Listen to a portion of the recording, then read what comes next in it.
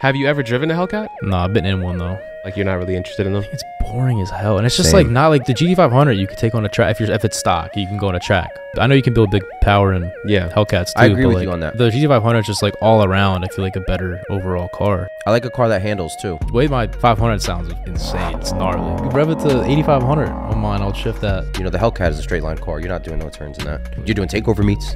That's your track day. You check a lot of boxes off with that car.